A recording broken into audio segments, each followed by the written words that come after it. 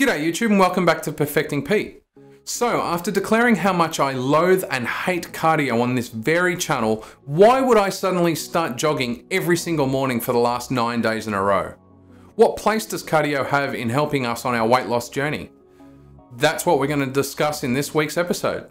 Before we get started with this week's content, I just wanted to say if you're joining us for the first time, thank you very much for watching.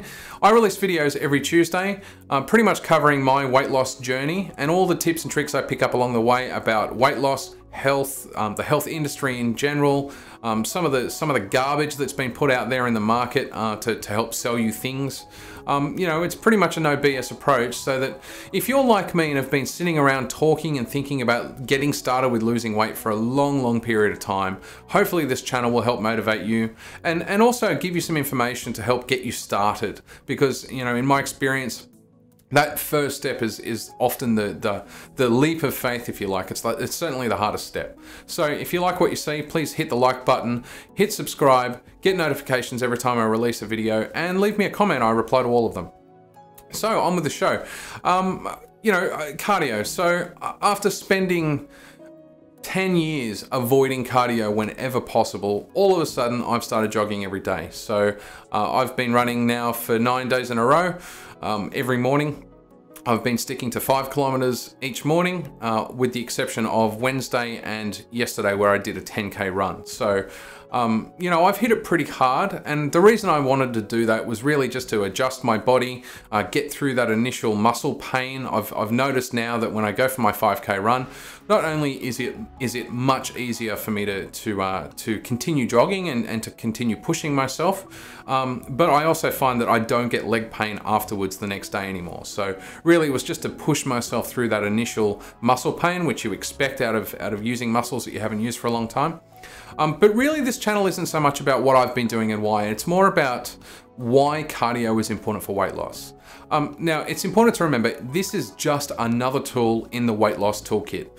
Ultimately, all you're trying to do is increase your caloric deficit. So, you know, by burning more energy while exercising than you would if you were sitting around being sedentary, then obviously, you know, if you continue to eat the same amount of energy in, but you're increasing your output, then you create a bigger deficit, which means that you're going to lose weight.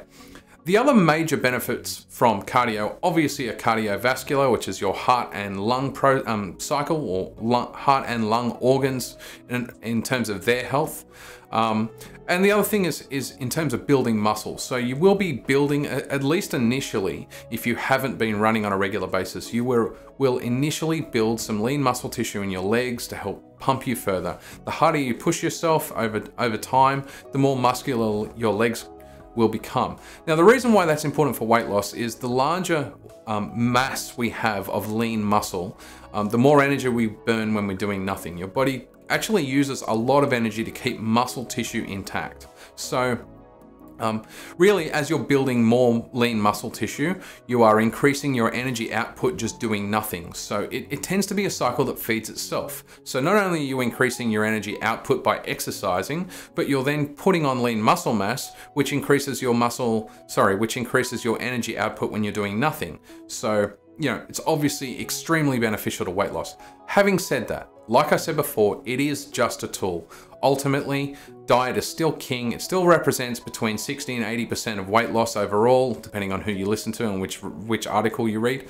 But fundamentally, you know, this is just another tool in the toolkit. And the other thing to note is when I talk about running, it doesn't have to be running. It could be swimming, you know, obviously lap swimming. It could be any kind of cardio. Find something that you hate the least. If you're like me and hate cardio, find something you hate the least. The worst, you know, the lesser of all evils that you can find. Try a bunch of different cardiovascular exercises until you find something that you can live with. Now, people have reassured me continuously that if you stick to your exercise, you will eventually get to a point where you enjoy it. I'm not at that stage yet. You know, my muscle pains have gone. I'm in the first 3 or 4 days. not the first day, but from day 2 onwards, I couldn't walk down my staircase at home, or, you know, I found walking up was painful, walking down was excruciating. But that pain's gone away now, and I've continued to run, so it's not because I didn't, you know, I haven't continued to exercise. I've just known my muscles have now adjusted. So you kind of need to push yourself over that initial hump. You know, and I'm hoping if I continue to push myself, then I will eventually get to a point where I actively enjoy it. The other tips I would have for starting cardio, and that's really what the bulk of this episode's about. First of all, have a goal in mind. Know what it is you're setting out to do. Now, in my case, I just wanted to get out there each morning and cross the starting line. I love that saying. I heard it the other day in a coached run of all places, a pre-recorded audio that came with the Nike Run Club app that I use to track my run. You know, but it's all about setting out to cross the starting line. The finish line, I know I'll get to, but you know what your specific goal for getting out there and doing cardio is. And I don't mean your big picture goal. That's, you know, a lot of this content is about big picture. It's about weight loss. It's about increasing caloric deficit. It's about, you know, increasing lean. That's big picture stuff. Small picture stuff is, what are you going to do today on your jog? So for me, when I get out there, my goal is run or jog as much of the course as I can, because, you know, I'll be honest, 5 kilometers, I cannot jog continuously for 5Ks. Far from it.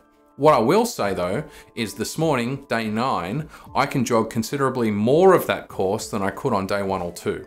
So, you know, and the other thing is, on, I think it was Friday, I've been on holidays this week. I go back to work on Monday, which is tomorrow.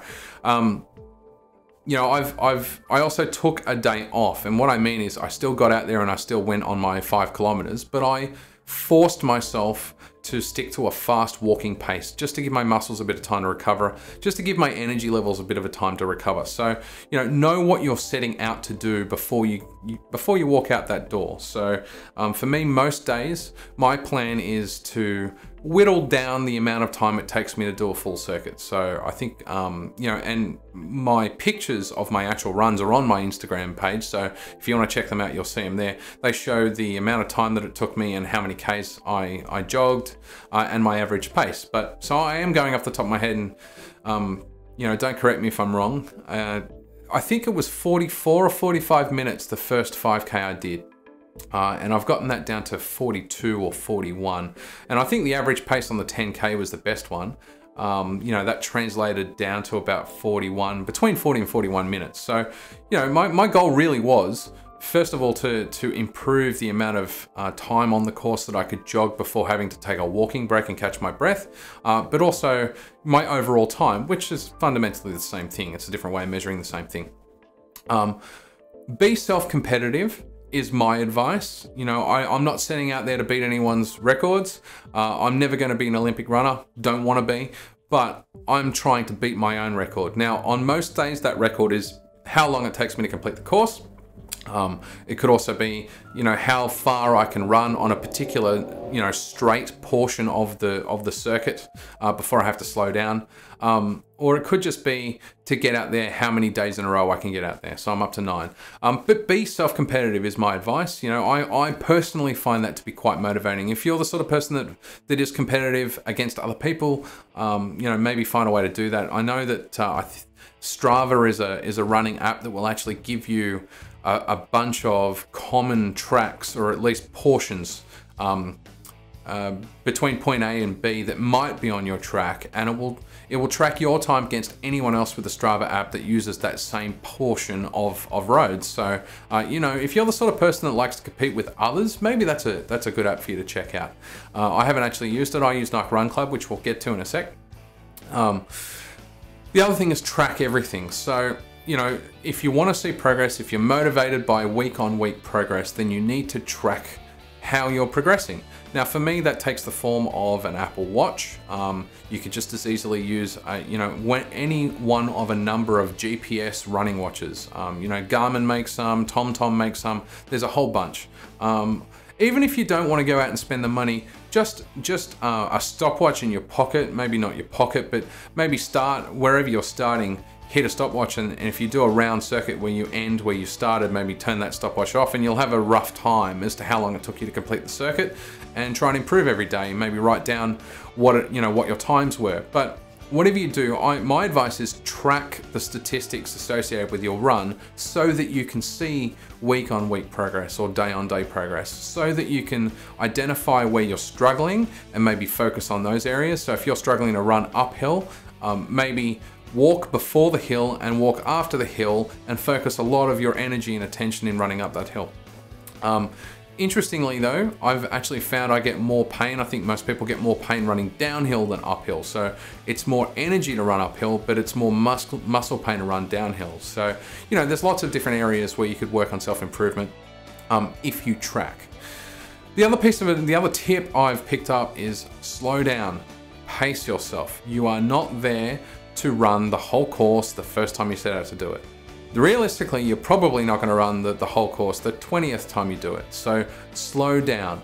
The goal, at least for me, my goal is jog as slow as possible whilst still being a jog until I can jog the entire course. Then I'll worry about how fast. What I do notice is I have to consciously slow my jog down because I feel a bit silly. I'm jogging really slowly. It's almost a walk, but it's kind of one step up from a power walk. Really, you know, in order to maximize the fat burning benefit you're getting out of cardio, you really want to figure out what your maximum heart rate is. And there is a calculation. I think it's, don't quote me, I might throw it up on the screen actually, but I found a calculation that estimated your maximum heart rate. And I think for a man, it was 180 minus your age.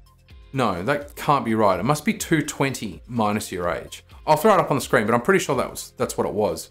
So that gives you an estimated maximum heart rate.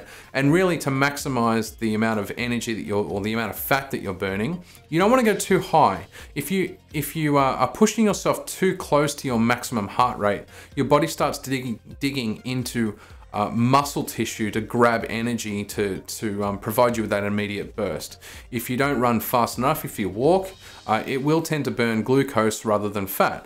Really, you want to sit in the fat burning zone, people call it, and which is about 60 to 80% of your heart rate maximum. So that's one other tip. Slow down. You know, you want to track your heart rate. If you've got a heart rate monitor with you, I use my Apple Watch, and just monitor your heart rate and make sure it kind of sits in that pocket. And trust me, it's 60 to 80% of your maximum. It's very easy to get into that 60% zone, and it's a wide zone. So it's actually not that hard to make sure that the entire run, you're in that fat burning zone. Just a couple more topics before we close out, because I don't want the video to be too long. I've noticed that gear is extremely important. You know, I did a little bit of jogging in December before I really started all this stuff actually. And I went through 3 pairs of shoes.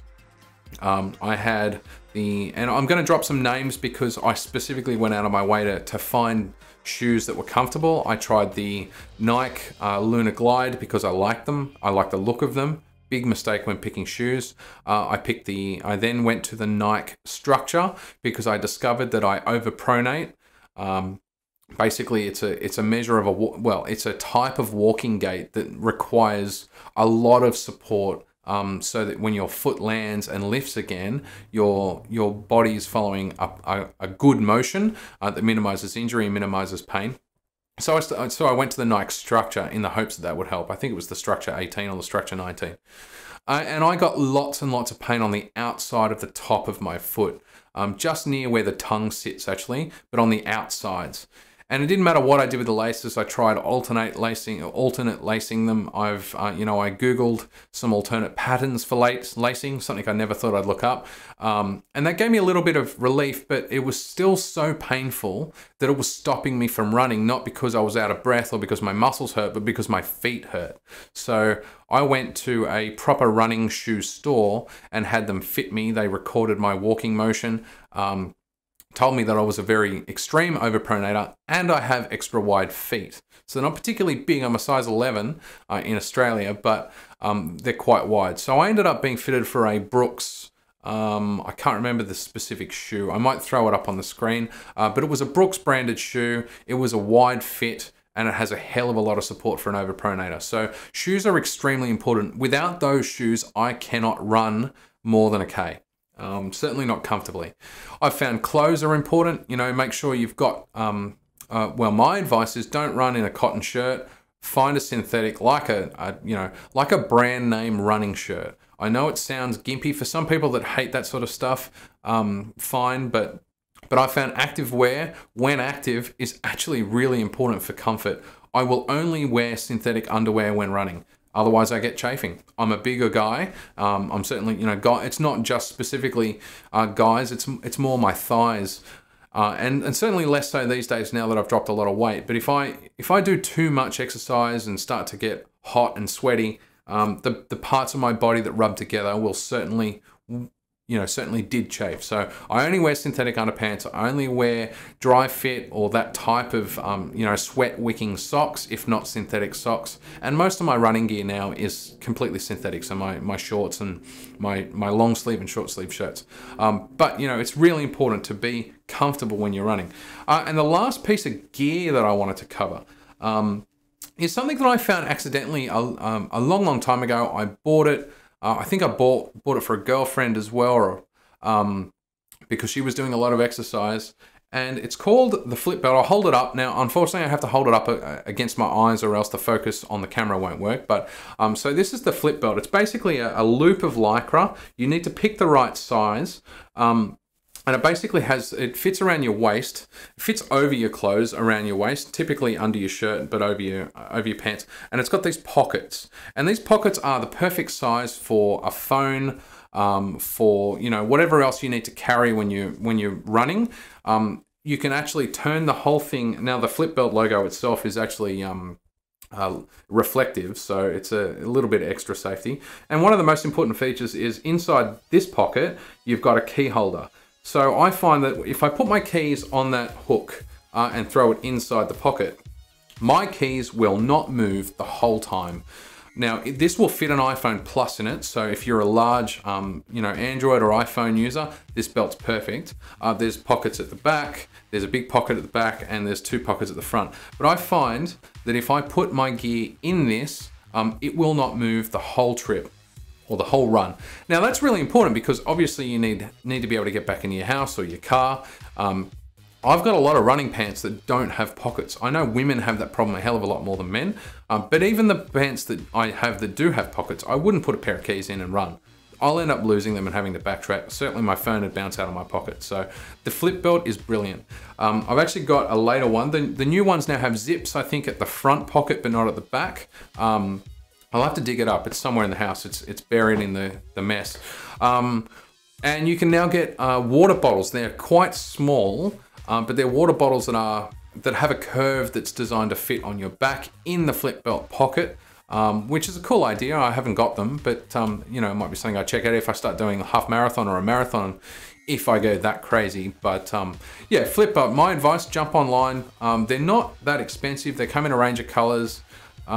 It's just a really practical way to carry your gear without putting your phone on an armband, which I see people doing, and I just feel sorry for them, man. There's no way that's comfortable. Anyway, there's lots of other gear, sunglasses and earphones, and I find wireless earphones are a godsend. I use my AirPods, but the sky's the limit. But the key things are comfortable shoes, comfortable clothes, and for me, the flip belt I think is invaluable. I wouldn't jog without it, to be frank. Now, last topic before I let you go, because I don't want this to be too long, and I think it's kind of already getting that way. Nike Run Club. Now, I bitched about this on Instagram a few times, just to give you some context. I was trying to use the Nike Run Club is a app on iOS or Android designed to track your running. If you've got a heart rate monitor that's compatible, like the Apple Watch, like a range of others, like the TomTom and Garmin's are all compatible with the app on your phone. The phone will track your pace, your total distance, your heart rate over time. It will, if it's attached to a GPS device, it will give you a map of your run. And it will analyze, it'll gather statistics and display them to you over time. So you can compare how you went to the run last week. You can track your total distance travel. You can track, you can tell it what shoes you were wearing while you did the run. And it will track your total kilometers on your shoes so you know when to replace them. It'll track, it'll ask you how much effort you expend so you can expend it on a run. So you can kind of track a whole bunch of data. Now, Nike Run Club is certainly not the only app. There are other apps like Runkeeper. There's, I think Run Runkeeper, yeah. Strava, which is a running and cycling app. There's Zombies Run, which is they've kind of gamified running, which I'm actually keen to check out at some point. There's like 20 apps, or there's probably more. But I stick to Nike Run Club for a few reasons. I just find that its achievement system is motivating for me. To know that I picked up a challenge on Monday Monday. So a week ago, I picked up a challenge. Run 15 kilometers in the week. I smashed that challenge in like day 3. That felt really good. It motivated me to jump onto the next challenge, which is run 50 kilometers in the month of May. Well, I've now achieved that, and I've still got 3 or 4 days left in May. Now there is one for 100 kilometers in May, which obviously, starting in the last week of May, that was never going to happen, particularly for someone like me. But I find that type of stuff, it also tracks your fastest run, your furthest run, your best average pace per kilometer. There's a whole achievement system, and then you also have running levels where it unlocks different background colors for the app, based on total distance that you've traveled inside the app. So that's why I persevere when I have had all of these dramas with the app. Now, the dramas, I've got an Apple Watch with the Nike Run app integrated into it. I have an Apple phone with the Nike Run Club app integrated into it. I have had no end of issues. All I expect to do is to open the app on my phone and my watch, start the run on my phone and finish the run on my phone, have it play music, and play a playlist that I've selected. And then when in the midst of my run, because fundamentally you're pressing, start on your phone, you're putting it in your flip belt or your pocket, and you're taking off, and you won't look at your phone again. You expect it to play music, you expect it to auto pause if you have to stop at a set of lights, and then auto start so it doesn't screw up your stats. But I expect that since the app is also installed on my watch and it's supposed to be integrated, I can look at my watch and it will tell me my current pace, my current distance, my current heart rate. That's all I expect. When I get back, I still stop the run from my phone and I expect it to give me the total stats and a map of the route that I took. Apparently that's too hard about 50% of the time. And I mean 50% of the time. My expectations aren't unreasonable. It did actually do exactly what I just described half of the time that I did it, that I used the app. The other half, something would go wrong. I would look at my watch and it would say, "Are you ready to run today?" Well, I'm already running. It's already started on my phone. What the hell? I've had the watch give me stats that were from 5 minutes ago on my phone. So I actually got my phone out and it says, "You've been running for 15 minutes on my phone and you've been running for 10 minutes on your watch." Heart rate stats are out. In the end, I thought maybe it's because I'm trying to do too much. So I tried starting the run from my watch and finishing it on the watch, same issues. Just random shit goes wrong. That's what the issues are. They're just intermittent random shit. I've tried starting it on my phone, finishing it on my phone. I've started starting it on my phone, finishing it on my watch, and vice versa. I've tried all these different combinations and permutations. So I decided to go out and buy an Apple Watch 3, and to be honest, it was an excuse to buy a watch, but I was trying to hold out for the next version, which should be in a few months. In the hopes that I could leave my phone at home. The Apple Watch 3 allows me to make cellular calls. So if I get into trouble, I've got a mobile phone with me in my watch. It's got GPS, it's got elevation tracking, it's got everything that my iPhone has essentially. So the idea was leave my phone at home and I won't have these cross-talk issues between the watch and the phone. Now I have to say, in the last 4 days I've been using just the Apple Watch 3, it's been better.